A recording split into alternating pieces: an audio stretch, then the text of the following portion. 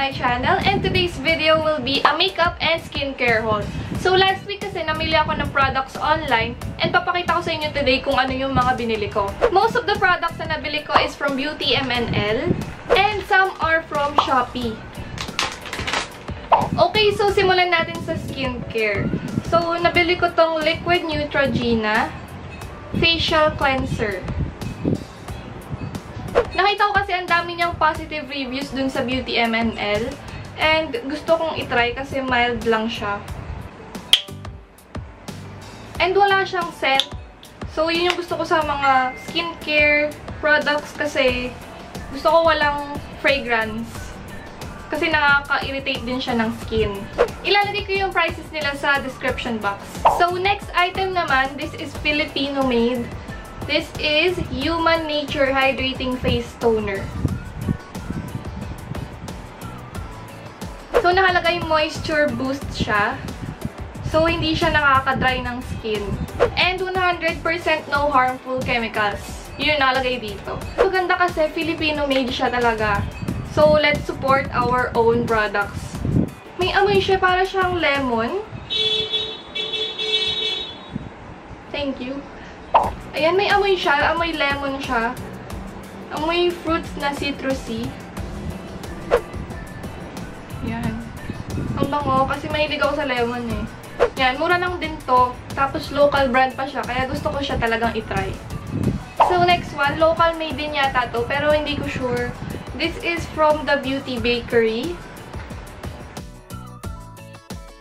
This is their Witch Hazel Clarifying Facial Scrub. So, nakalagay dito, mild din siya sa face. Whitening Scrub plus a mild whitening scrub plus cleanser. Fights free radicals, improves the overall skin complexion.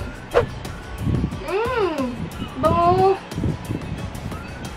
Yan, kulay white siya na parang face. Sobrang bango niya, may candy. Yan, super excited akong itry ito. Kaya bumili din pala ako sa Beauty MNL ng lip tint. Ito yung Lip and Cheek Stain Alive ng Skin Genie. And yung nakuha kong shade is Cherry Pink. Yun yung itsura niya. Sobrang mura lang nito, 80 pesos. Ito ata yung pinakamurang lip and cheek stain na nakita ko. May lipstick ako eh. Buburahin ko lang yung lipstick ko, yung tatry ko. Ayan, so itatry na natin siya. Ang bango, amoy watermelon.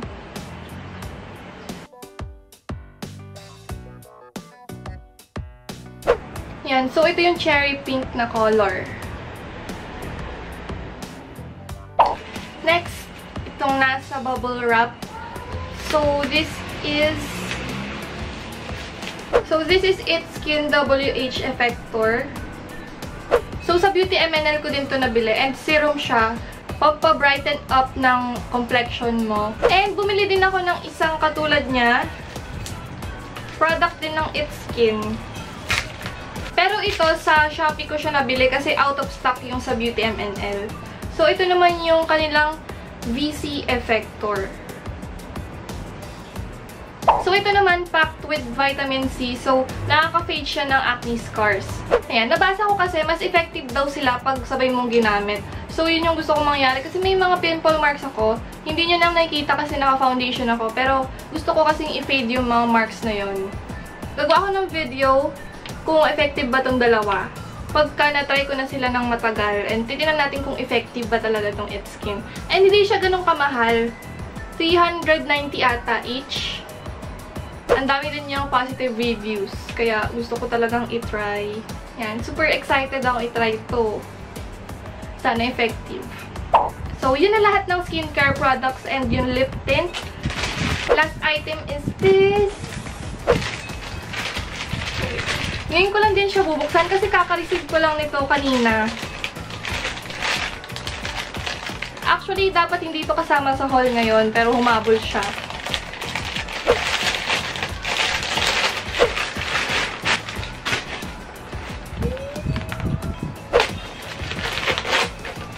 Oh my God, para akong nag-unbox ng regalo. Oh my God, ang laki ng bubble wrap. Ngayon na ako nakakita ng ganitong bubble wrap.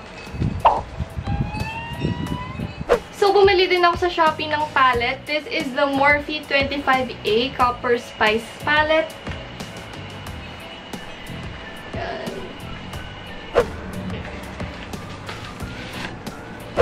Yan. So, ito yung itsura niya. Naka-plastic pa siya. Ayoko pang buksan. So, gagawa na ako siguro ng separate video para i-swatch tong mga shades ng 25A Copper Spice palette nila. Sa Shopee ko to nabili. I will link the shop below. Okay, so yun na lahat ng nabili ko sa haul ko. I-review ko yung ibang products dito in a separate video. And gustong-gusto ko yung lip stain na kasi hindi siya drying lang lips and hindi rin siya nag-transfer. Mukhang matagal siyang mag-stay sa lips ko. So that was it. Thank you so much for watching and please don't forget to subscribe down below for more videos like this. And I hope I see you on the next video. Bye!